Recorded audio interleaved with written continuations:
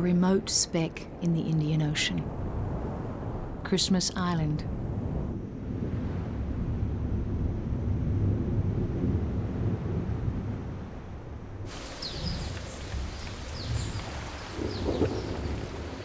November brings the monsoon rain. The remarkable red crab of Christmas Island is suddenly invigorated. In the island's rainforest, these land-dwelling crabs have been living solitary lives, preparing for this moment.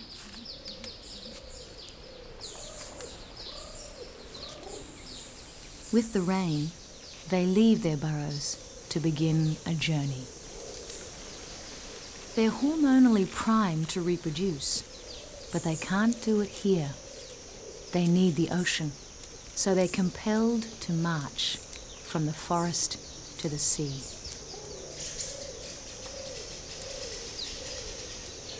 They're driven by an instinct which synchronizes their mating ritual with a special tide at the third quarter of the moon. It's an epic migration, over a dozen kilometres, taking up to a month there and back. On this scale, it happens nowhere else in the world.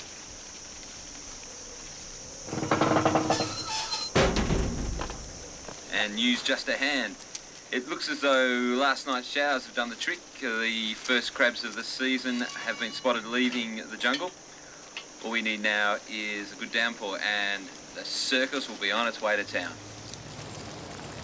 There are around 120 million crabs on the march. The residents can love them or loathe them, but they can't ignore them. They flow like a crab river. They navigate the same pathways year after year. Nothing deters them. What's more, they know how far they have to travel and how long they've got. It seems they're locked into the phases of the moon. For just over a century, crabs have had to share their island. During migration, the human inhabitants just have to adapt and often patch their tyres. For the islanders, encounters with crabs during the migration are just part of island life.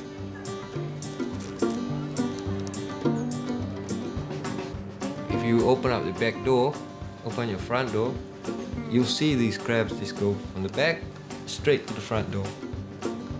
It's just such a normal part of being on Christmas Island. Most of the time we just work around the crabs and take them for granted. There's nowhere else on God's earth that you can play here and have these little red creatures around the ball. They're a particular problem when you're putting. Oh, lovely shot, Victor. Didn't quite get there. Don't hit the crabs, remember? Run!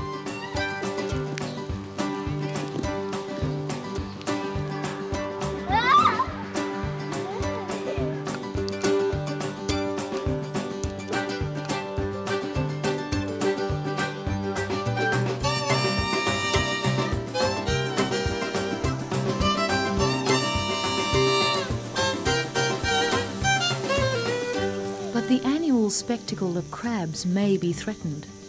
Their migration is facing a new kind of predator. Max Orchard manages the national park. 2 years ago, he began to notice that crabs were disappearing from parts of the forest. It's still pretty dry down here, huh?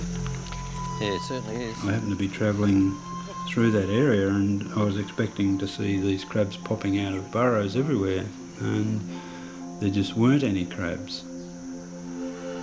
The crabs that were out and about just weren't behaving as crabs normally do. They were particularly sluggish.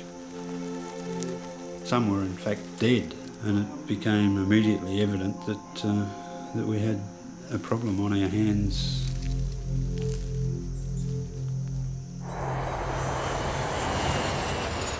island is frequently visited by research biologists. Dennis O'Dowd and his colleagues were about to discover the beginnings of an ecological disaster. I started coming to Christmas Island to study what red crabs do in rainforest. What is their role in the forest? When you work with anything, any sort of organism, you come to know them. They're kind of like old friends after a while. It's always a pleasure to return to the island and the unique sounds and smells. I've always thought it's like walking into an alien world.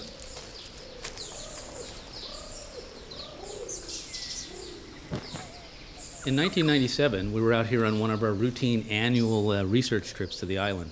One day we were setting up a transect, and on this transect we count the crabs and try to take measures of their abundance to see whether the patterns we're seeing there are similar to our other sites. When we moved into the forest, all of a sudden ants started boiling up on our legs. We'd never seen this phenomenon before. It was a startling event. At the time, we couldn't put this together. Ants, dead crabs. Slowly, pieces of the jigsaw puzzle started to fit in. But what was clear was the ants were killing the crabs. Anaplelepis chrysilepes, or the yellow crazy ant, is an exotic invader originating from Africa. They probably arrived as stowaways in ship's cargo sometime between 1915 and 1934. Like most island invaders, the ant's presence was undetected for many years. Dennis quickly learned the crazy ant has a fearsome reputation. It has devastated other tropical island ecosystems. The crazy ant is one of a small set of ants which has very, very special features which makes them very, very effective invaders. Now, most ants have a single queen, and each of these colonies is territorial. That is, they're territorial to other members of the same species. The crazy ant is not like that. In fact, they are multi-queened. They exchange members. So you get back and forth movement of workers, and I've never seen aggression between workers in a given area. It's like a network of cities where there's continuous traffic between them, a network of integrated cities, all working happily together.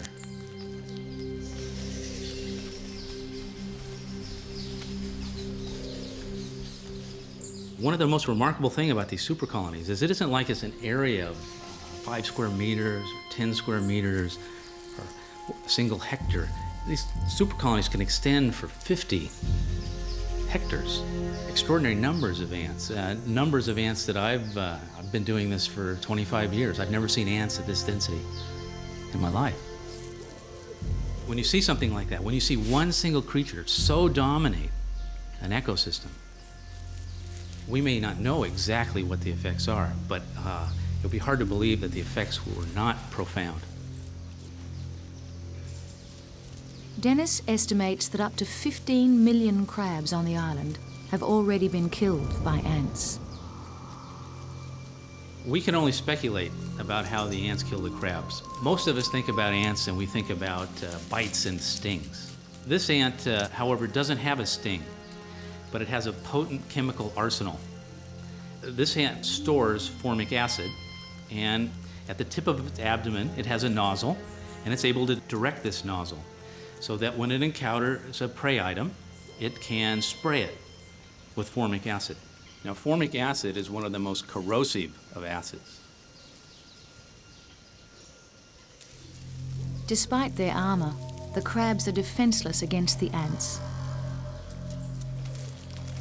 They are most vulnerable as they migrate through the super-colonies.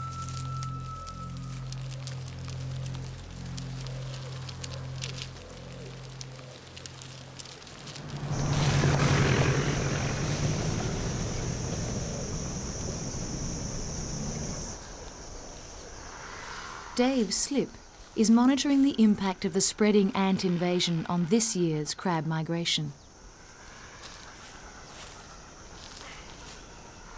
He's all right. It's the crab's eyes that appear to suffer from the ant's acid first. Ultimately, I think what happens is that they become blind You can tell this if you wave your hand in front of a large crab sitting on the road. Normally it'll run off. Some of these crabs will just freeze and you'll get absolutely no response, which suggests to me that they're quite blind. We're not entirely sure how the crabs are killed by the ants. Starting to go a bit black on around the mouth there. We think that what happens is that the intense amount of acid that they spurt out over the body of the crabs, eventually it just becomes too much for the crabs. They're obviously the ones that end up dead. The crabs are most threatened if the ant supercolony spreads across their migration trail. They can't change their route because they're driven by instinct. Survival is a matter of luck.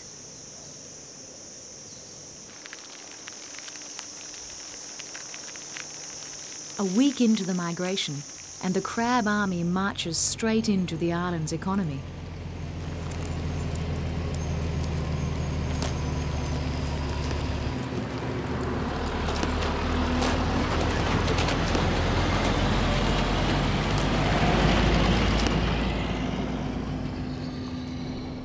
Christmas Island phosphate is the largest industry on the island. Phosphate mining has supported the economy since the first human settlement in 1888. Today, it's still the principal employer of the 2,000 residents. There's now an energetic cultural mix of Malay, Chinese and Europeans, each with their own rituals and ceremonies.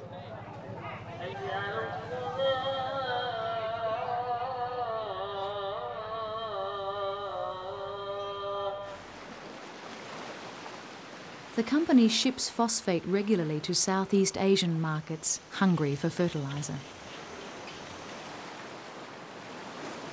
In recent years, the mine and park managements have worked together to reduce crab deaths on the road.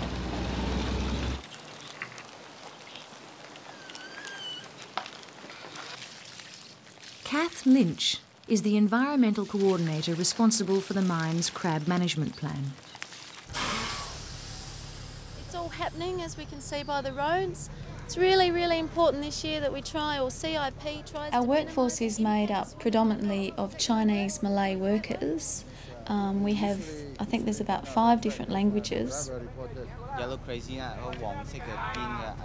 Can we do that? What do you think, Vicky?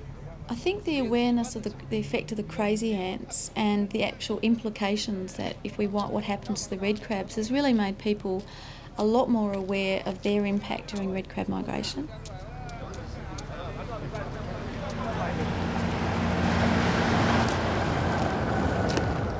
The truck drivers are asked to observe the road, and if there's a large migration in progress, we're to advise the supervisor, and where possible we'll change our direction. It's a slightly longer route, but we don't lose a trip or a load out of it.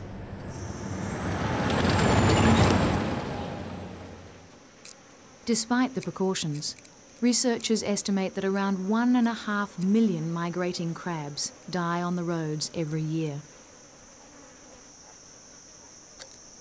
The roadkill brings out the robber crabs, the largest land crab in the world. A bit hesitant to put my hands too close. Oh, come pal, up you go. Oh! Kath is also responsible for relocating the robbers away from the mine operations. Red crabs rarely attack each other, but they are scavengers. A little roadside cannibalism clears the carnage.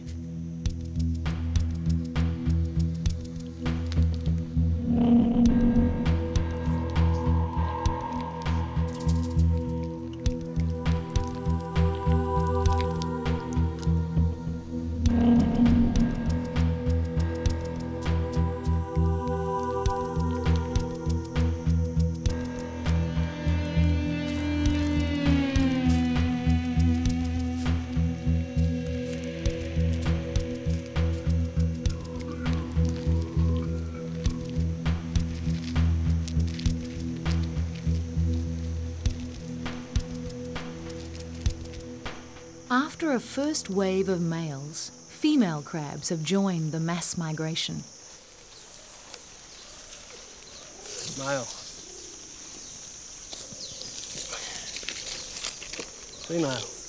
Visiting ranger Gordon White has been honing his crab sexing techniques.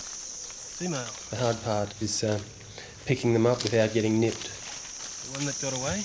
The quickest way is to flip them with a stick. It takes a bit of practice, but it's quick. It does hurt when they nip. Some of the little ones surprise you. They're more agile than the older ones. I think only one drew blood, so it's not too bad. The way you spot it, that narrow triangle under his body, that's characteristic of the male. I'll show you a female. She's got this big broad tail, and it's broader because she keeps the eggs tucked under that flap. We're 2 weeks into our infamous red crab migration, and it's all happening down at Flying Fish Cove and the blowholes. Males are dipping in large numbers and heading back to dig burrows and wait for the females. But unfortunately, the bad news is Greta Beach is showing low numbers of crabs due to the crazy ant colonies. After 2 weeks of marching, the first wave of crabs finally reaches their goal, the ocean. Now, at last, they can begin the next stage of their breeding ritual.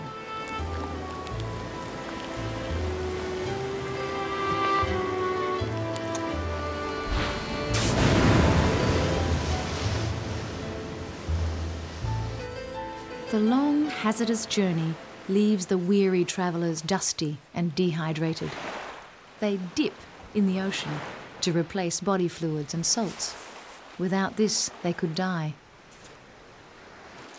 The species can't survive without this annual appointment with the sea, but they've adapted so much to the forest, the shoreline has become more dangerous. Moray eels are waiting to feast.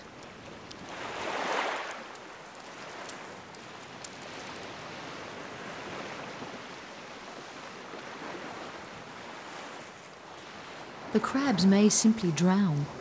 They've adapted to breathe air, so their small gills can't provide enough oxygen underwater.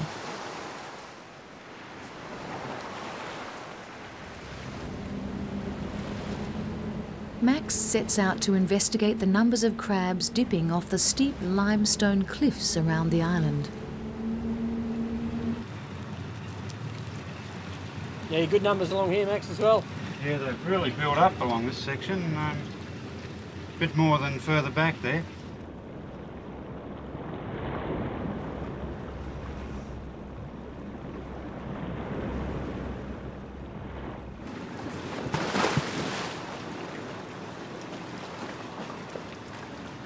Are there many on the bottom, mate? Dipping from the steep cliffs can be hazardous. While they're expert climbers, some do perish.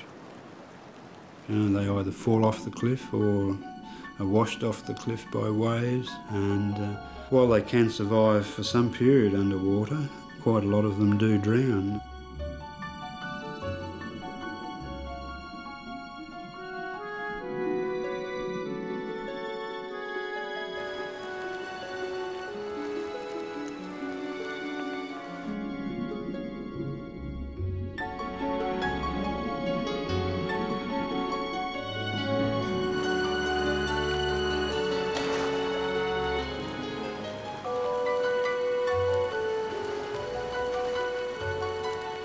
It's a pretty hard existence for the little fellas.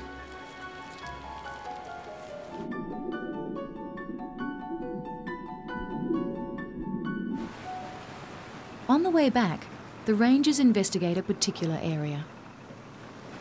Yeah, well, there's certainly no crabs in this area. Nothing like that we were looking at before, and in years past there are usually as many crabs here as what we saw previously down the other part of the coast. The forest above this section of cliff is one of the largest crazy ant super-colonies on the island. Yeah, it looks like the ants have had their effect, I think, no? The fact that there are no crabs here at all is a very grim sign. Even in the most remote parts of the island, researchers are still finding ant supercolonies. They can spread fast, up to 3 metres in a single day. Hidden Valley is an extraordinary place. It takes a little more effort to get there because it's not on a track, but the reward used to be worth it.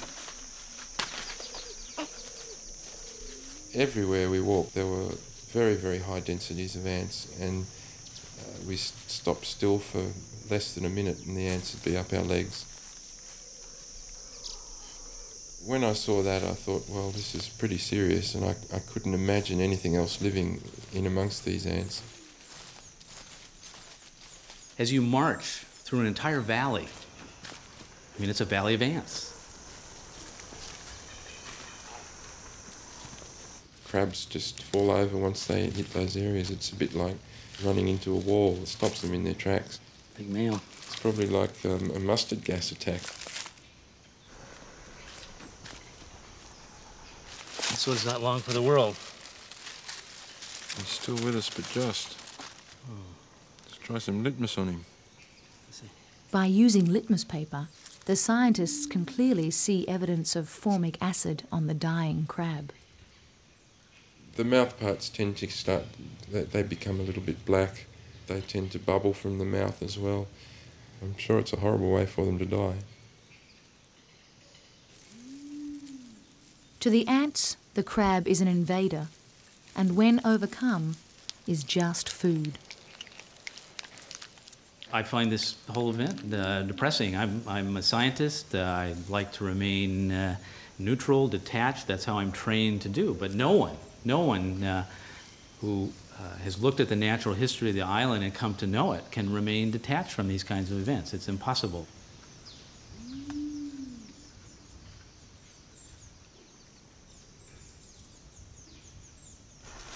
But it's not just red crabs that have disappeared from the valley. Hidden Valley used to be quite a big area for robber crab. The robber crabs would go down there to molt. Christmas Island is home to the largest population of robber crabs in the world. They are under threat elsewhere because they're good to eat and they've been hunted to near extinction. They're sometimes called coconut crabs because of their ability to break open coconuts with their huge nippers.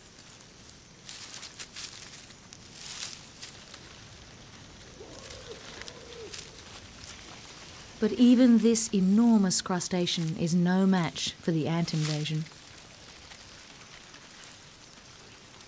It's just incredibly sad, particularly when you're seeing these big old robber crabs that are obviously probably as old as I am. And, you know, when you see them, they hit the ant colonies and they're obviously in some sort of distress. I think it's just incredibly sad to see that sort of thing happening.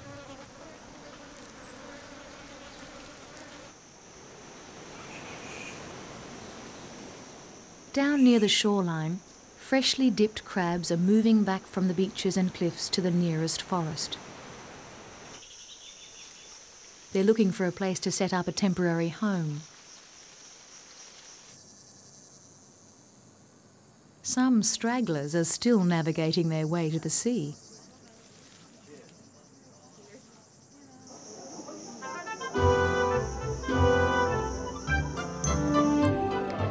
Crabs pop up in the most unexpected places. 3, 4, step, side, hop, 2, retreat, side, walk, 2, 3, 4, step, side, hop, 2, open arm, step, tap, turn. Don't even think of eating them.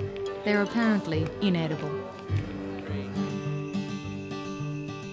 They're good intruders. If you leave the front door open and the back door open, the crabs on their migration, whether they're going down to the coast or walking back, they'll just come and go straight through. They won't wait.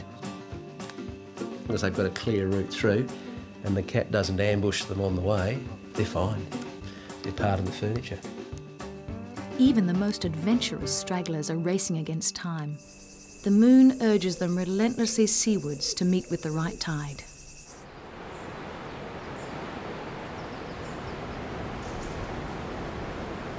On the terraces just back from the shoreline, the island's most driven excavators are at work.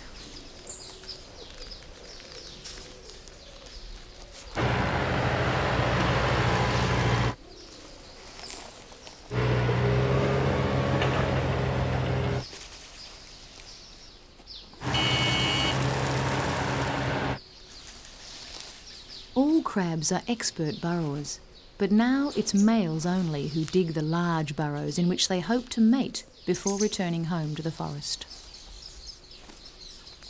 Space near the shoreline is at a premium, and millions of crabs are competing for the chance to entice the females into a burrow.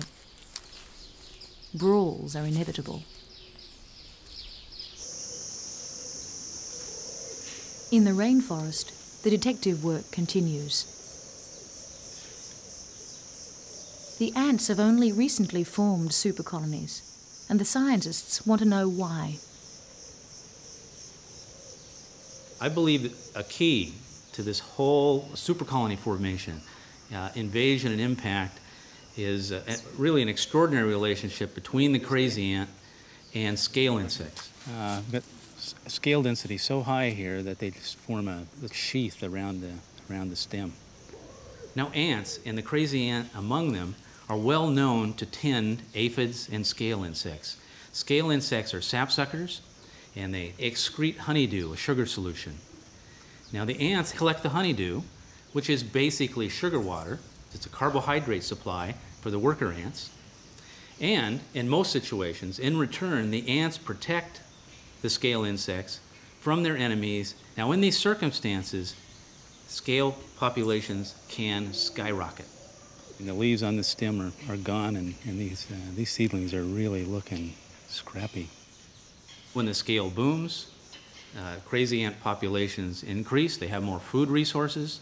When the crazy ant populations increase, the kinds of effects where crabs are killed by crazy ants are set in train. After decades of lying low, the sudden boom in ant numbers is puzzling. It could be as simple as people not noticing the invasion, but it could be much more complex than that. The boom in scale insects may be related to changes in the quality of the sap that they feed on. The sap changes when the trees are stressed during prolonged dry seasons. The scale numbers build up, and the ants pamper them. This, in turn, is affecting the forest canopy. The scale are sucking so much sap that entire trees are damaged. Parts of the canopy are dying. But the fallout from the invasion doesn't stop there.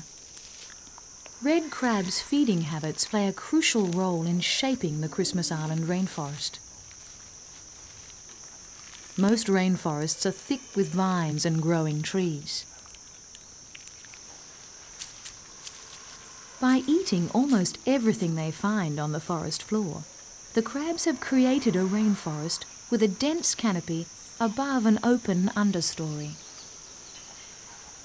But where crabs have been killed by crazy ants, the seedlings they once ate have established themselves and now thrive. In the early stages of the invasion, the seedlings were very, very small. Now, many of these seedlings, I wouldn't even call seedlings anymore, I'd call them saplings. And they're now over your head. You have to move, sometimes with great difficulty, through this understory of saplings, which can be fairly uncomfortable because some of these species are those which have some pretty nasty characteristics. There are two species of stinging trees in the forest, which you rarely see, except in areas of super-colony formation by the crazy ants.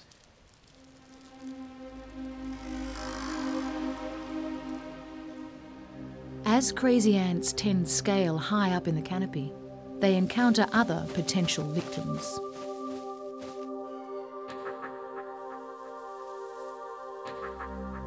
We have no direct evidence at this point that crazy ants affect reproduction in the canopy of seabirds, but all I can say is that when you walk into these areas where supercolonies have formed, typically it's silent.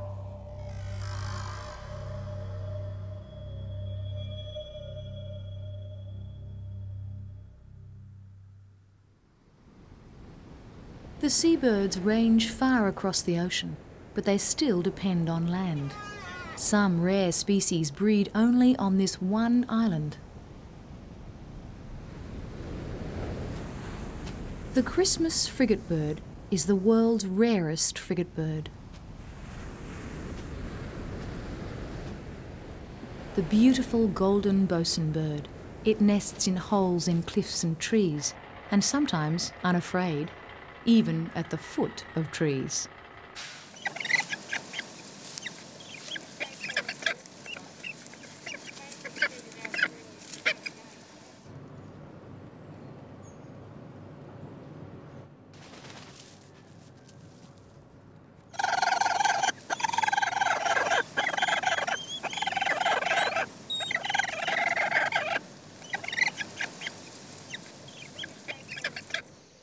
The Abbott's booby, the rarest and largest of all the boobies, nests in the tallest trees. It breeds only on Christmas Island, where forest clearing by the mine operation has further reduced populations. The juvenile Abbott's booby spends its days strengthening its wings.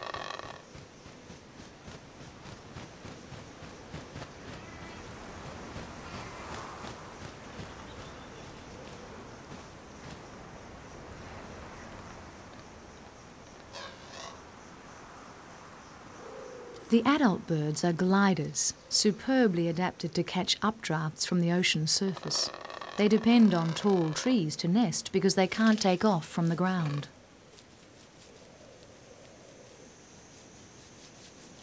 The parents feed the nestling for up to a year. The longer the chick spends in the nest, the more vulnerable it becomes to crazy ants moving up into the canopy.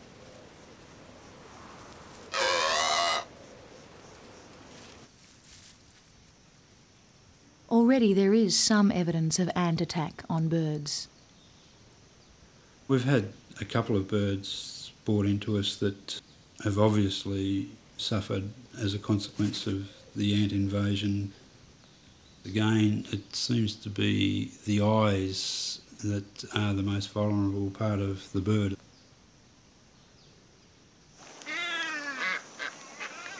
As caretaker of the island's wildlife, Max looks after orphaned and injured birds.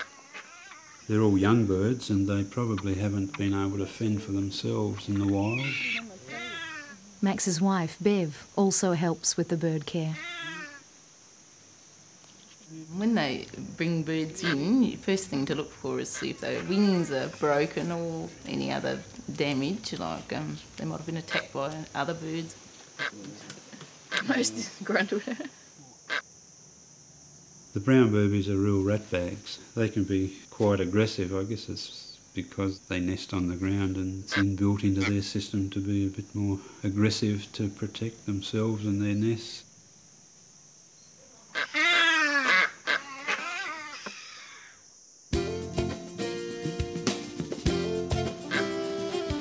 The convalescing birds are living in booby heaven.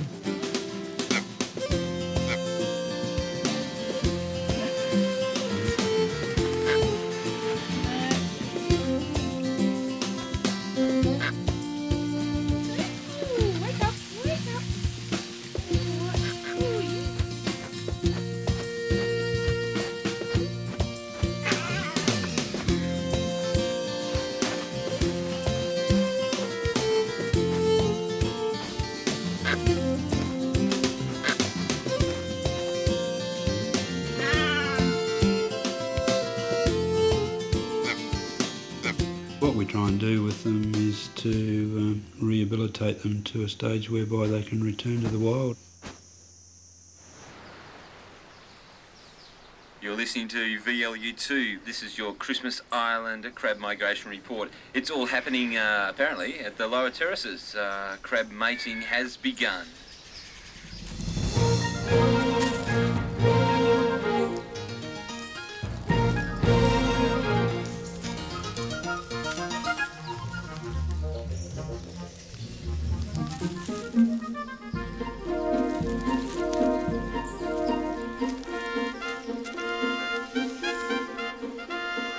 Crab mating is usually conducted underground, in the burrows dug by males. Often, the demand for burrows exceeds supply, and crabs will mate outside. This can attract unwanted attention, especially from young males new to this complicated routine.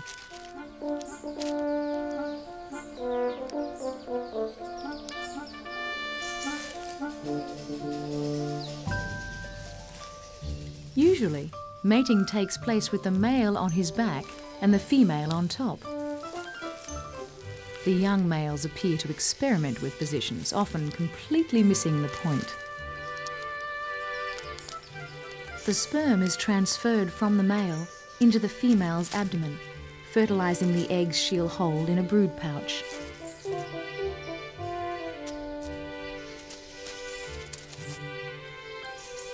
Each female retires to a burrow to incubate the eggs.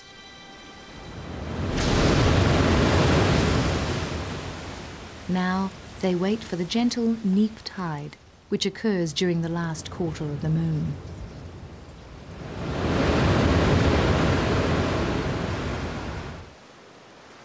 Max continues his search for ant damage. This beach in particular has him worried. Well, Greta Beach has traditionally been the spot to go and watch the spawning because of the sheer number of crabs that used to spawn at that particular site. Now, the crabs that were usually resident above Greta Beach have been wiped out by the ants. It's an area that's just littered with dead crabs. And I mean, the stench there can be quite overwhelming at times.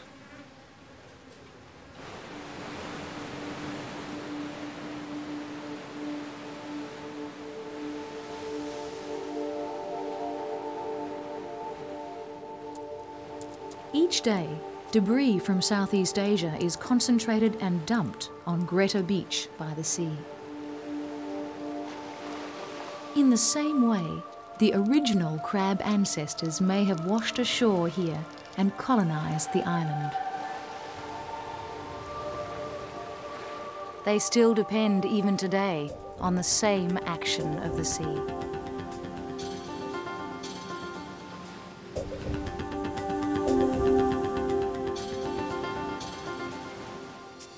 The females re-emerge from their mating burrows when the eggs have developed.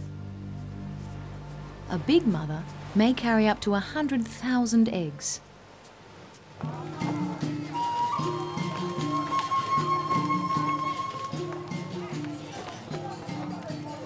It's been 12 days now since the crabs mated. Tomorrow, the females will begin to mass.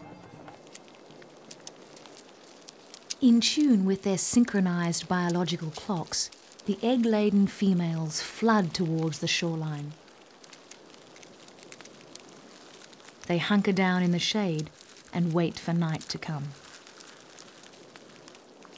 Here on Ethel Beach, they are still unaffected by crazy ant super-colonies. This is the only time of the year the crabs make a sound. Collectively, they squeak like the cries of young birds. Even completely upside down, they still carry a full bundle of eggs. They have plenty of practice. A big female may be up to 20 years old.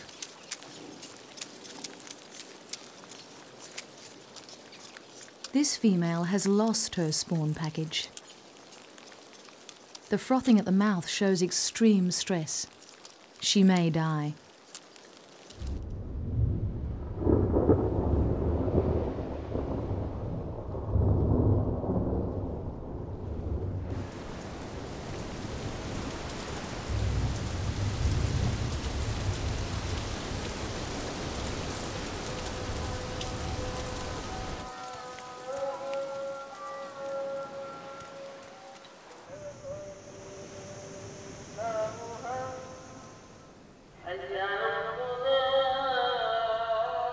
Down in the kampong by the sea, the Malay drummers beat out the rhythms of celebration.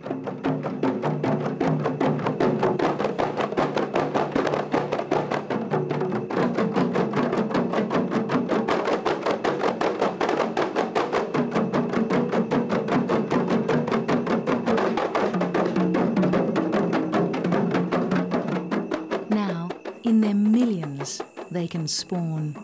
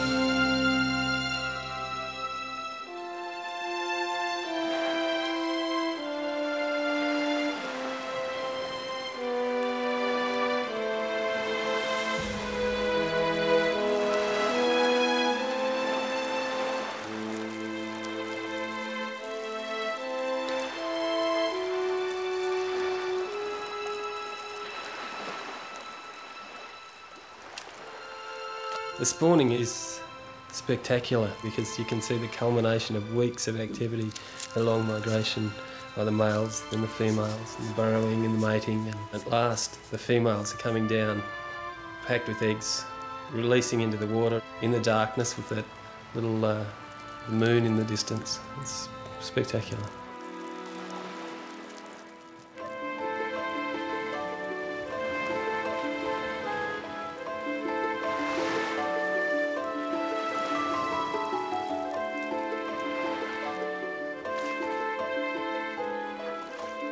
I find it great, the fact that these crabs have made it after all they've gone through to get there to do this.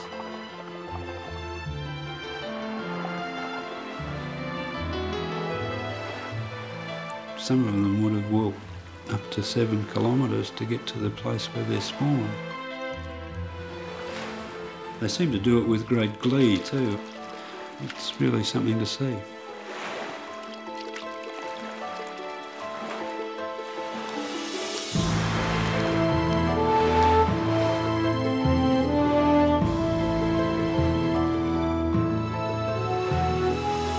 The female crab's ritual dance is more than a moment of triumph. As they raise their claws and shake their body, they expel the eggs from their brood pouches. It usually takes 2 or 3 attempts to clear the fertilized eggs.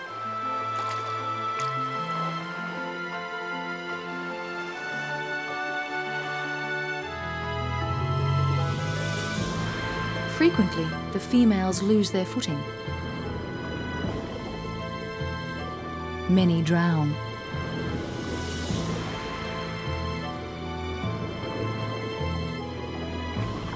The eggs hatch immediately on contact with the water. The billions upon billions of larvae stain the water brown.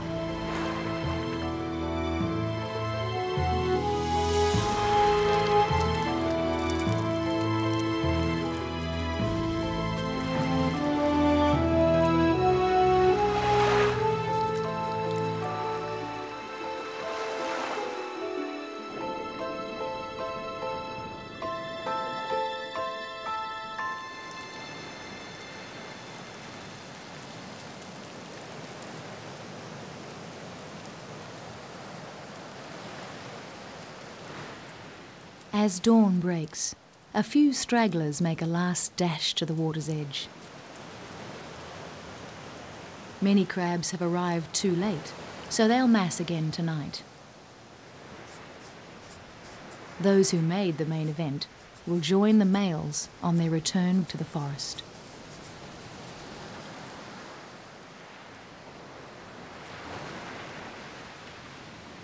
Max goes to check his favourite, Greta Beach. As he expects, the number of spawning crabs is greatly reduced. One crab, stranded on the beach, is confused.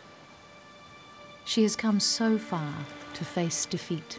She's obviously blind, and as a result of the ants up above here, she doesn't know where she is, and I think she's just literally given up. So she's thought, well, I guess I can eat these eggs I'm carrying, I suppose.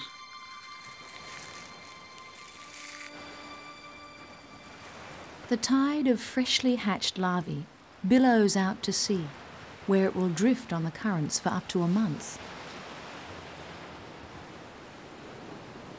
The developing larvae are at the mercy of wind, tides, and marine predators.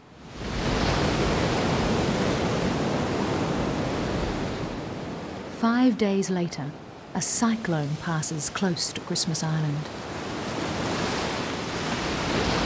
The storm is close enough to cause severe damage. Huge seas disperse the red crab larvae off the track of the currents. Often, the larvae don't return at all. This year, the sea and the ants together could decimate the crab population.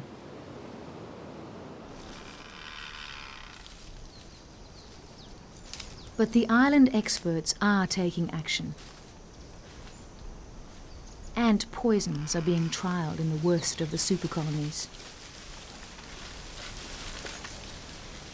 I think the possibility of eradicating the ant on the island is very, very difficult. There may be glimmers of hope in that it may be possible to contain the ant. Or the ant has its own rhythm, its own population cycles.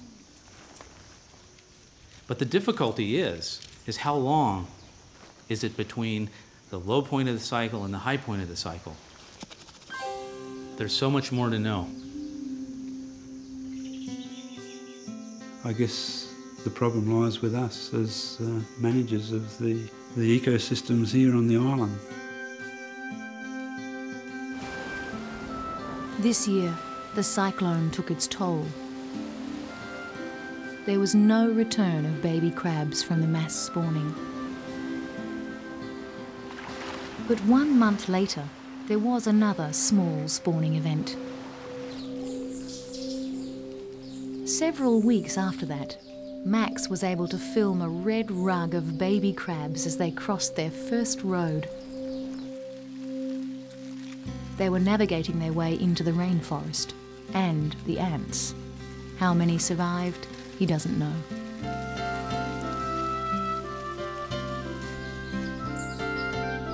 It's difficult to predict how far crazy ants will spread across the island.